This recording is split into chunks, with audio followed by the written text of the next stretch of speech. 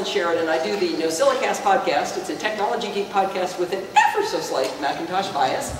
And it's a tech podcast. I do mostly Mac stuff, and like I said, with a fair amount of bias on that. But we also talk about photography, we talk about Linux, we'll occasionally let some Android people have conversations in there, talk about gadgets and all that sort of thing. But today you guys have been brave enough to come to a presentation that has the word death in it, and I mean actual death, believe it or not. I'm going to tell you a story of something that happened in our lives, and it sort of was an awakening to us of things that maybe we should do in our lives to make sure this doesn't happen to our friends and family. So this is Tim and Alice reporting. Did anyone here ever listen to the Mac Review Cast? Yeah. So Tim unfortunately passed away last year, and Tim, as many of you in this room probably are, he is the geek in the family. Anybody here not the geek in the family? Right? You guys are all the geek in the family, so this is actually exactly tailored for you because you guys are the geeks. Alice is not a geek. She's a norm, she's a muggle, I don't care what word you use for it, but she's a regular person and she doesn't know anything about technology whatsoever. So, actually let me back up a little bit. So Tim passed away, and she called me up on the phone and she said, Allison, Tim didn't trust any of us with his computer gear and his electronics and everything, so he actually had a lock on his door so that nobody could get into his stuff. So nobody knew anything about anything that was in his studio. You know, he had microphones and speakers and computers and storage and all these kinds of things that all of us have, and yet nobody knew how to get into his stuff. So she was trying to figure out what to do. She was in Wisconsin, and she asked whether somebody from the Mac Roundtable, which is a group of us that all podcast together, said, can somebody come to my house and figure out what to do with the computer? And I remember the first call, she said, I need you to help me with Tim's Mac. And I said, okay, well, let's, we could go into Skype and we'll do a screen share. And she says, oh, no, I turned off the internet as soon as he died. Okay. It's in a garage. She had unplugged it all and put it all in the garage. That's when I came into the plot. So she had to figure out what to do with this ginormous room full of equipment. So she mailed it to my husband and I. She mailed 22 moving boxes. She paid $2,800 to ship it to me, hoping we could sell it. So we started in the hole, $2,800. Now, this came at a very lucky time for us anyway. Steve and I had just retired, and so we had time to take a look at this. So here's a picture of Steve and our good friend Dorothy Rendon, who's in the front row there, starting to organize all of this junk that came in our house. It was absolutely astonishing how much stuff she shipped to us. I've got a real short video. Let's see if this will play. Okay, so we're just about done with day one, and I don't know. What do you think, Dorothy? You think we're pretty good, right? Yeah. We're in good shape. Yeah. I might want to buy that. Okay, so let's keep going. That is actually a box that has been collated and tagged, and that one's ready to go. We got bags over here. We got speakers galore. This is the table of misfit toys. We don't know what any of that stuff is. And then we've got manuals. I'm obsessed with keyboards. So I'm sure all of you wouldn't want your dirty laundry out on a video like this showing the things that you had laying around. But this kind of brought up the idea of, well, what can you do to make sure this doesn't happen to the non-geeks in your life? So we had a Mac Roundtable where a bunch of us got together and talked about this, and I had the immediate experience of what had happened, but we got together a lot of great ideas. So I sort of have to give credit to the rest of the Mac Roundtable. Let's see, none of them are in the room, so no, they didn't do any of the work. This is all me.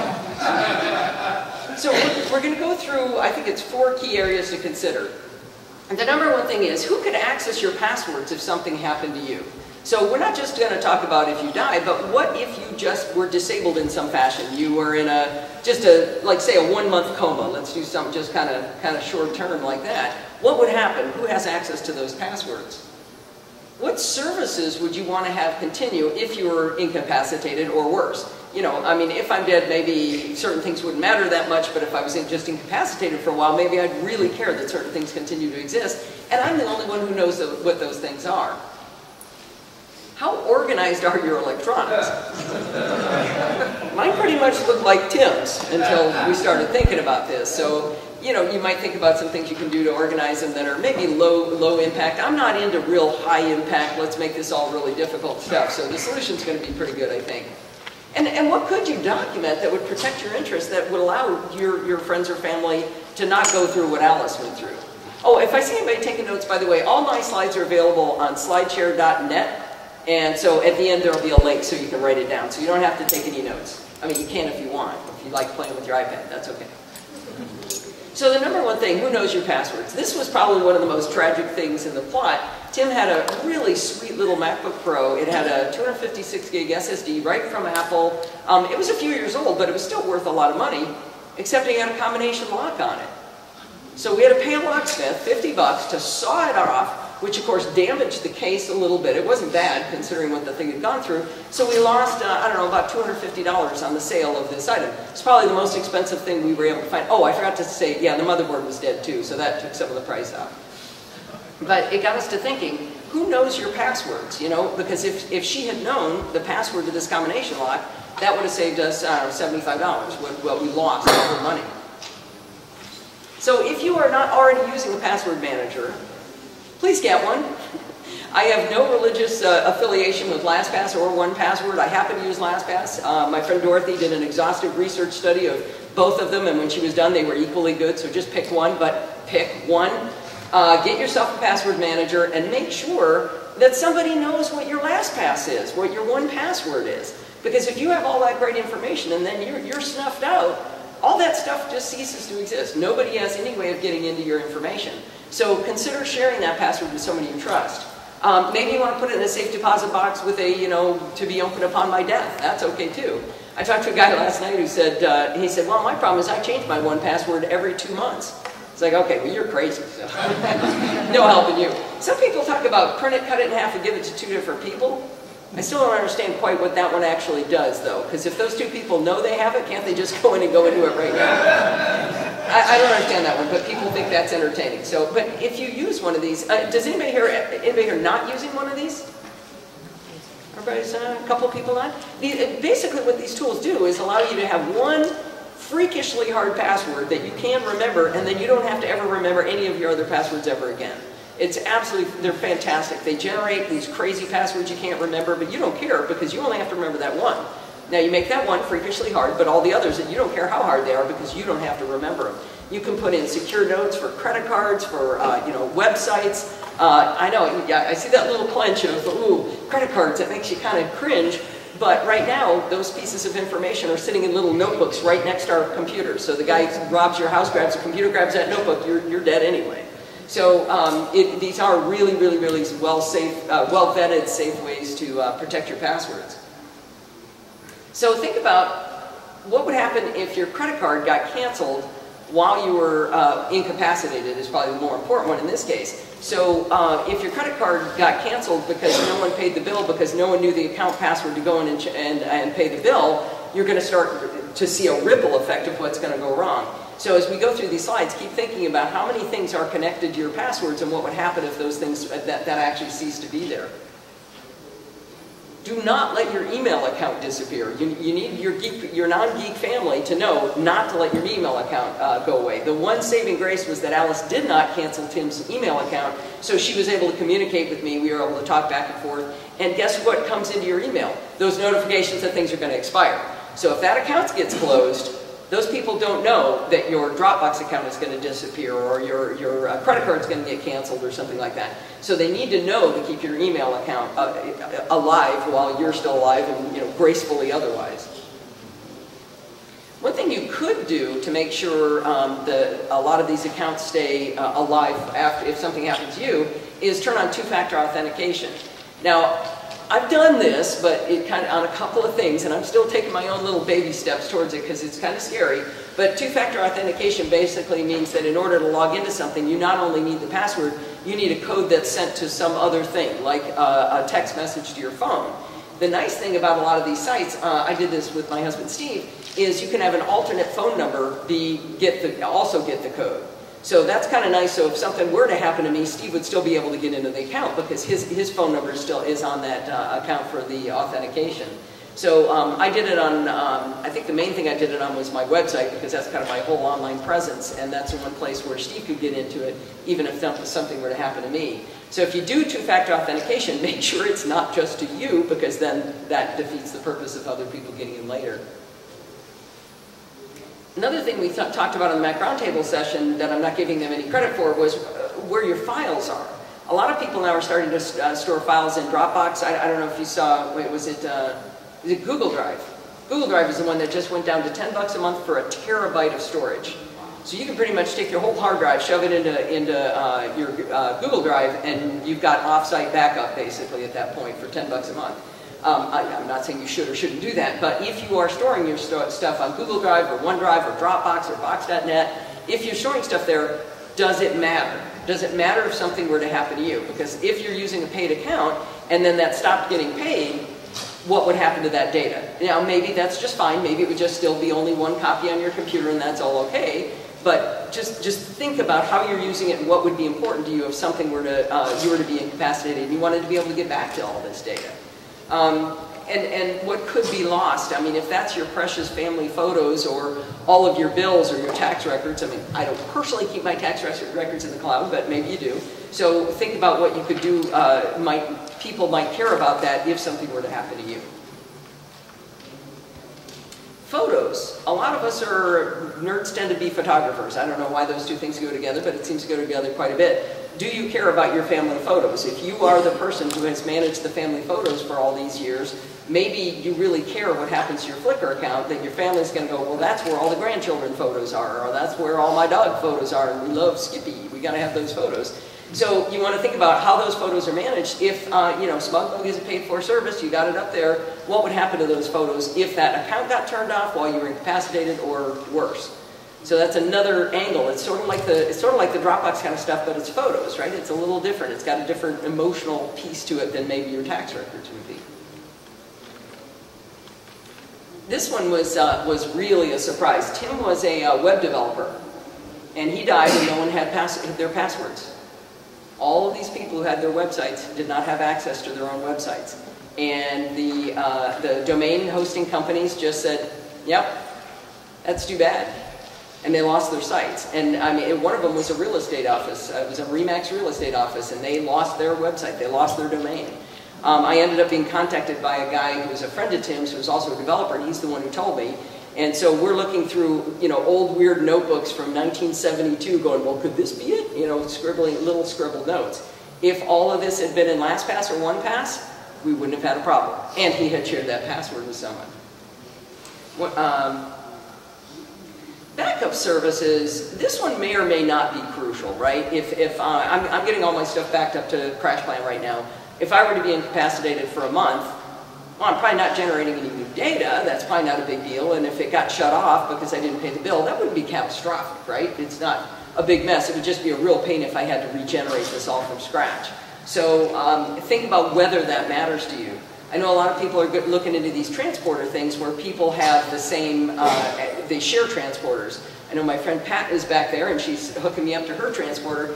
I just want you to think about if you have a transporter and you have somebody else's data in your house and their data is in your house, what would happen if your family went, oh, I don't know what this is, let's just throw that away. We don't need that. So that's another one to think about, how those off-site, on-site backup strategies can affect what it is you want to keep. You would think that it's not all that important what happens to your Instagram account or your Facebook or your Pinterest or whatever. But something terrible happened with Tim's. Tim was one of the gentlest, kindest, sweetest men to ever walk the face of this earth. And his account got hacked after he passed away. And it was a spam porn hacker. So here's Tim Verporten's thing coming out with all this wretched, horrible stuff. And I just started getting notes from people going, hey, can't you shut this off? Can't you fix this, Allison? Well, you know what? If he'd given his LastPass or his OnePass password to his wife, we would have been able to fix that. Instead, I had to have her send me a death certificate. I filled out all this paperwork, had to be paper mailed with a stamp, and mailed it off to Twitter, who then, like 2 months later, shut off his account. You know, it's not the giantest, biggest crisis in the whole world, but I know that would have just destroyed him. I mean, that was just like the worst possible thing. So it turns out there's some things you can do about some of these kinds of accounts. It must come later, because it's not my next slide. So now let's talk about your stuff. Here's Dorothy and Steve in this giant pile of rubble that we, by the way, we did end up making a profit, I should tell you that. That's the nice thing. I think we made about $2,500 above the 2,800. But that was, we tracked the time it took us at first, but then after about 120 hours, we got tired of writing it down and trying to track it, but packing and shipping and learning how to sell. I didn't know how to sell things on Amazon and eBay and that sort of thing. So we have a couple of suggestions. You could use a service like OnePass or LastPass, use secure notes in order to inventory the stuff you have. A couple of people on the Mac Roundtable were suggesting, what if starting today, Katie Floyd has a great comment when she talks about going paperless. She always says, stop digging the hole. Don't go, okay, I have to scan in all of this stuff before I can start going forward. No, just stop digging the hole. You'll go pick that stuff up eventually, but start going forward today. What if today you go out and you buy a new iPhone, you scan in your receipt and you shoved it into a secure note, and you put down the date and time you bought it and how much you paid for it. That would tell someone whether something was worth something. If they had that little inventory and you had a category in there for what kind of device that was, you would have an inventory. Now I started doing this, I'm not super good at it yet, but it's one of my goals is to get better at doing this. They pointed out this would also be, would help you out with warranties too. When did I buy this thing? I don't know. My father-in-law tapes the receipt to the box or to the back of the device, which is kind of annoying. But anyway, this would give your friends and family a clue whether it was valuable. If I knew that Tim had spent $1,000 on something just a year ago, I would know that that was something I really should pursue. A whole lot of the time that Dorothy and Steve and I spent was just looking things up, going, well, I don't know, what do you think this is? You know, I don't know. Trying to figure out what it was, trying to find out whether it was worth anything. What year was it invented? Because it was a lot of older stuff. There's an app called Home Inventory. If you like apps and you like playing with little databases, this is really cool. It's called Home Inventory, and I think the price is on there, but I can't read it. I think it's $20, so it's a little bit steep. But it allows you to take a picture of your stuff, and you can put in the date and the time and when you bought it, and allow you to create that home inventory. Certainly useful with insurance companies as well. If you were to have a fire or something like that, or a theft, that would help you out in that too. I do have a little PSA on that. I found out when I had all my jewelry stolen, they didn't care as much about the receipts as pictures of me with it, to be able to prove that I actually did have it. So if you're doing your home inventory, have you with a smile holding up this, you know, shiny new iPhone with this certain date, that sort of thing. Just a little PSA there. So again, if you look at everything in your house, that's just going to overwhelm you. That's going to be way too hard. You're never going to start. But you could start today going forward, because you know you're buying a gadget like when you leave here to go to the show floor, right? You know you're just going to buy something. So you could get this and do it. One cool thing about home inventory is it lets you inventory 10 things before you have to pay. So you can kind of see whether it fits your style and the way you want to use it. Is the file format proprietary for that? Is the file format proprietary? Yes. You know what? I don't know. That would be interesting whether like it could spit out a CSV or something like that. Yeah, I'm thinking put it up in Dropbox, and so if you lose your Mac, you'd still have the inventory. Yeah. You can, like it was a PDF, you can drop it out. And yeah, I doubt it would be PDF because like I said, it is a database sort of thing. But you know, the nice thing is you can try it, put in 10 items and see if what it can export. Yeah, that's actually a cool idea. All right. Do you love? Oh yeah, questions. One of the things I always hear in your podcast is how you talk to the developer, right? The developer, maybe that could be Okay, yeah, Leon is suggesting that's something to ask the developer about. We could find out first whether it actually does have an export format. I didn't even think to check that. But yeah, one thing I really do like is calling the, writing to developers. It's so often that they write right back to you and tell you, you know, they might say, nope, not going to do it, but at least you know the answer after that. It's funny how I've started liking the little developers bigger than the big developers. Like, you going to write to Microsoft and hope for help, or Apple? Not too likely, but the person who wrote this might be so passionate about that tool that they go, wow, that's a great idea, we should do that. So do you love being the guy that has that thing that the other guy needs? You know, where the guy says, hey, you know what, my Linksys WRT54G just died and I need a new antenna. And I'm like, yeah, I've got one of those, it burned up, but the antenna's still good. Anybody that guy? I'm that guy, and apparently Tim was that guy. So I had this great idea. What if we labeled our boxes crap and not crap? Now this one's not hard, right? Get yourself a Sharpie and just go crap. Had he done that, she would not have shipped us a box this big of floppies. She probably spent $40 sending it, and I mean, these were 400 meg floppies, I think, or 400K. What were they, K? Anyway, yeah. So I mean, it was. I opened it up with nope. I mean, that must have cost a fortune to send to us. One of them was printer paper. I now give it away as party gifts. People come to my house for dinner. Here, have a ream of paper, because I will never use all this paper. I mean, this is a real simple solution. I went in my closet where that WRT-54G that's been burned out and has those good antennas on it, it now says crap on the side of it. So if something happens to me, Steve is not going to have to fish through and figure out what it is. Simple solution. I told you I'd give you some easy ones. One of the biggest nightmares, actually it was fun, it was kind of fun to be honest, was we played match game at the house. Dorothy would come in and she'd say, okay, anybody seen something that plug into that? And then we'd all go, wait, no, I saw that one. And you know, you'd go climb over a bunch of stuff and go find something. Oh shoot, no, it's round, but it's not the right size. Or, no, that's the wrong volts, that one's the wrong amps, or whatever, all those electrical terms. And it was a nightmare. This, by the way, is a picture of the ones I have left from Tim's estate. I don't know what they go to. We apparently threw those away. I don't know. I was really ruthless at the beginning. Steve and Dorothy were really good at organizing, never throwing anything away, and I was just like, nope, don't need this. And of course, you know, 3 weeks, 3 months later, we'd go, oh, that's what that was. So I'm sure I threw away all the things those power supplies go to. But if anybody needs a power supply, just give me a call. Yeah? As someone who has to manage this like this, it is invaluable to put a little sticker on the side of the power. So you mean like that? And I did not even pay you to do that. This has brought so much joy in our home that we did this. You know, you're climbing around under the desk and you don't know which one to unplug. We do. So we got ourselves a nice little label maker, and we make our little labels and we stick them on everything. Now, this is a certain level of anal retentiveness. Maybe you don't have it. When we were on the Mac Roundtable discussion, I was talking about how you can get a label maker. I love this one because it makes you happy while you're alive and it makes your relatives happy when you're gone. So it's a twofer on this one, right? So when I was talking about this label maker, I thought, well, this is great. This is the way to do it. And then Chuck Joyner from Mac Voices says, well, no, I mean, I just use a Sharpie. So we use a Sharpie? What do you mean? Sharpies are black, and these are black. And he goes, oh no, they sell silver Sharpies. Yeah. Him and his little fancy pants silver Sharpie, you know. And I don't know, I would not like to have it all scribbled nasty, but if you'll do that, and you won't do the little label maker, like the anal retentive people Steve and I are, you would, you'd be happy with that. So if you're gonna do it, that's a great way to go.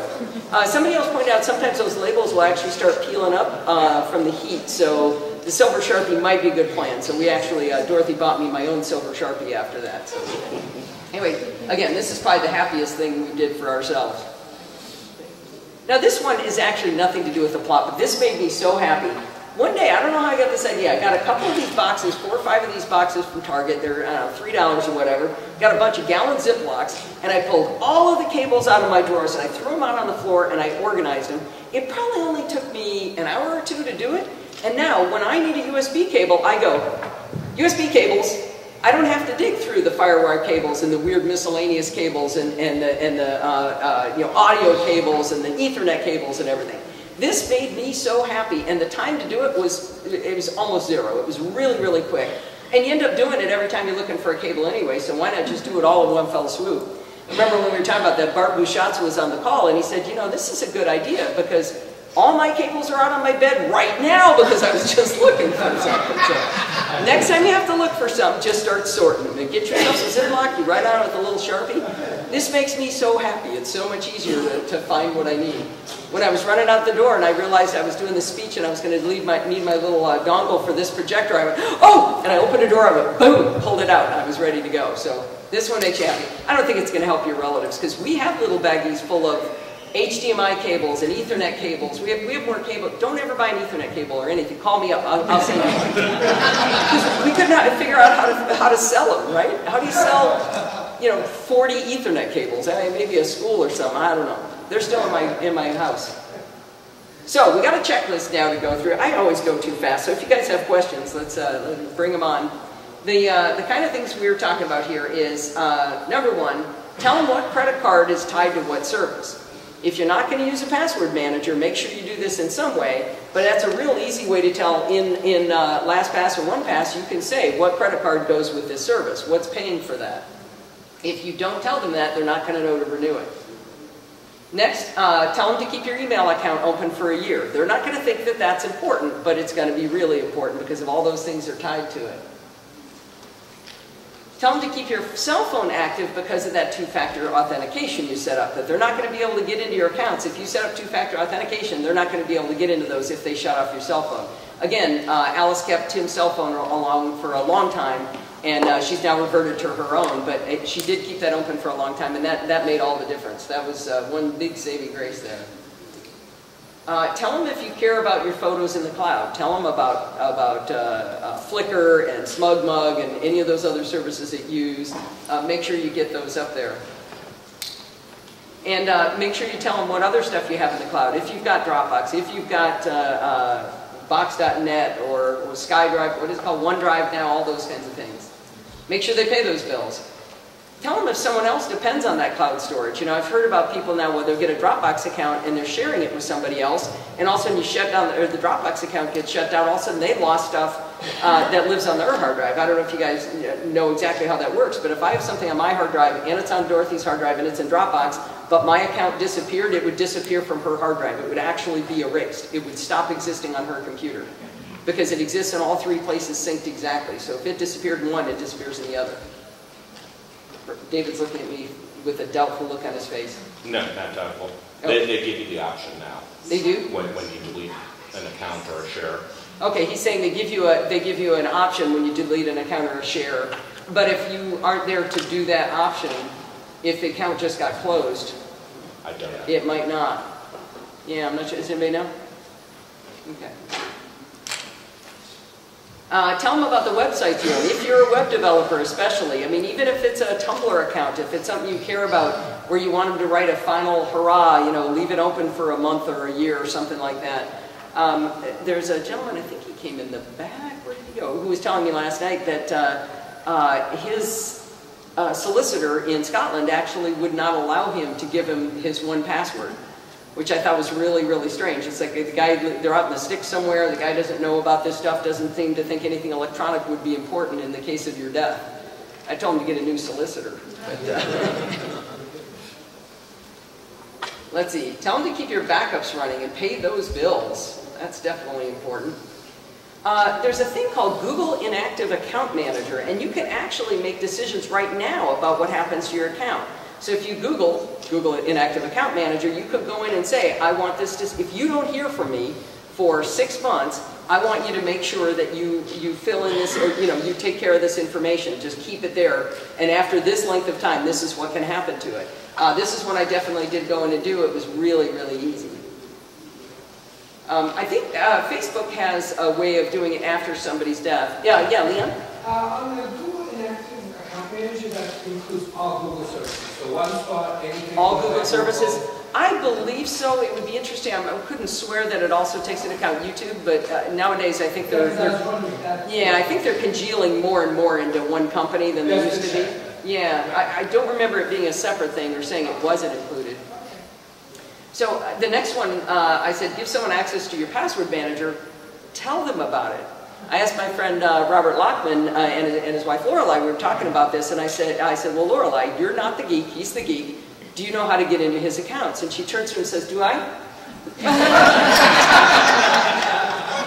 Tell her. Write her a letter. Says, here's what it is, It doesn't count if you did it and you didn't tell him you did it or how important it was. Put your cables in zippered bags. You're going to love that. Trust me. That is somebody. If anyone in here does it, please send me an email and tell me how happy it makes you after you do it. You're going to do it? Oh, you've already done it. How happy does it make you?